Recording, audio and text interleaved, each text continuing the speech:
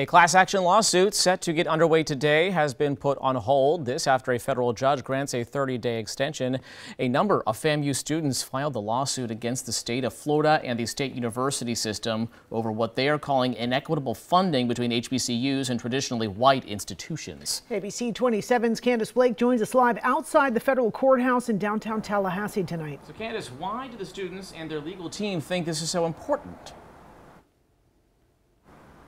Ava Channing, the lawyer representing all of the students, says that this is a human rights issue and that by ignoring what they're calling institutional rights isn't going to solve anything.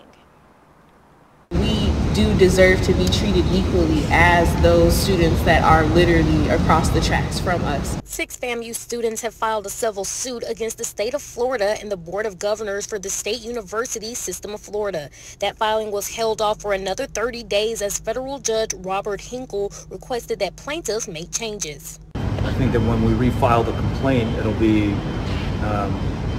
done so with some more specificity. The judge took issue with several parts of the filing, one being the list of defendants. The defendants list is ambitious and currently lists the state, Governor DeSantis, and the University System Board of Governors. The second issue being the validity of white universities duplicating programs already being offered at FAMU, programs such as combining their engineering program with FSU. Plaintiffs worry that things like this don't allow them to have their own identity. Another issue.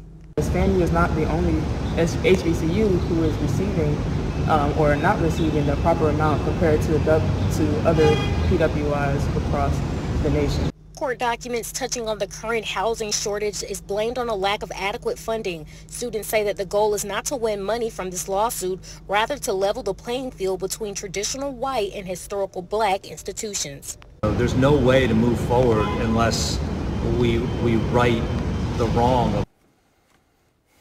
Attorney Dubin says that he wouldn't be surprised if after the 30 days the state requested another dismissal. Live in Tallahassee, I'm Candace Blake, ABC 27.